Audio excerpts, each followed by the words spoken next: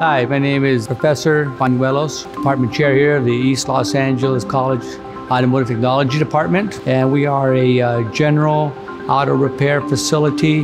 We are also a ASE Master Certified facility. So we just don't teach automotive, we teach skill sets that are in demand today.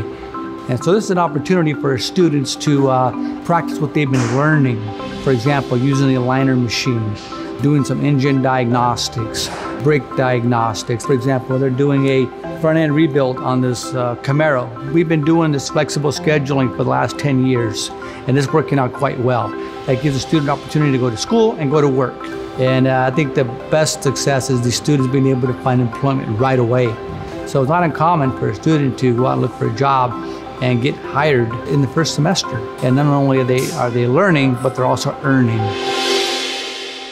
I've been able to help out in that's rewarding because I love to help people, and some people think that this industry is not helping people, but it is.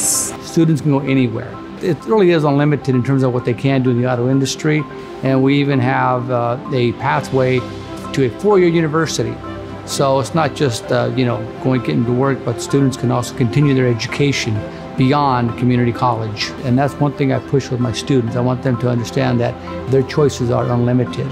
It really depends on them.